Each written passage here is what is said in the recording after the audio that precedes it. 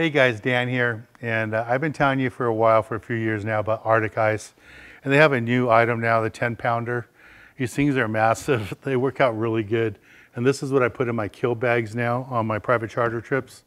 And like I shared with you before, ever since I started using Arctic Ice, I stopped buying ice. You know, in the old days when I would do my private charters, I always had to stop at a store like 7-Eleven or somewhere, pick up a few bags of ice, and it's early in the morning, 5 a.m., 4 a.m. sometimes, and you have to walk in the store, drag the ice, throw it in the car, and go down to the boat. This way I keep these at home in my freezer. I have a separate freezer for my bait, my Arctic Ice, and the fish I catch.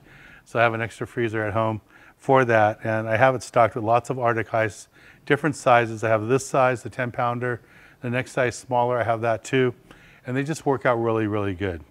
So this is the one that you're going to use 99% of the time, the chill and brew, and then this one, the Tundra. This one will actually freeze your fish. It will make it so cold, it'll turn into like, you know, a stone. It'll be so hard. So what I like to do is mix them together, because the Tundra will help keep this one colder and it keeps my fish nice and chilled for my clients. We also put the smaller ones in our ice chest to keep our clients' food nice and chilled too. But Arctic Ice works out really good. I've been using it for years. All of you should try it. You know, it doesn't have to be just for fishing. It could be for picnics, camping trips, stuff like that. But it really has eliminated me having to stop at stores early in the morning to buy ice, because I just bring my Arctic Ice with me, take it down the boat, and I'm good to go.